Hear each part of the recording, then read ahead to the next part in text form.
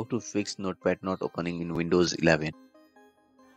There could be various reasons like Windows taking time to open the Notepad files.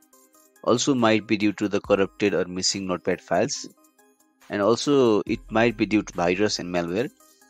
In most of the case, the problem can be fixed by resetting and repairing the app. So let's do it. Go to source and type settings and select setting from the list. Tab on apps. Tab on install apps. Then under source app, search for Notepad. Click on 3 horizontal dots next to Notepad. Then select advanced option.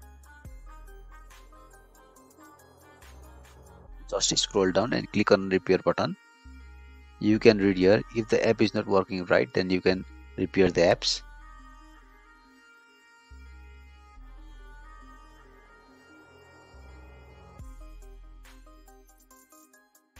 Go and check whether Notepad is working again or not. In my case it is working, and if in your case it is not working, then you can reset the Notepad setting by clicking on reset button as shown here. Now restart the computer and try to open Notepad again. Now you should be able to open Notepad. If you like this video, please like, share and subscribe to the channel. Thank you.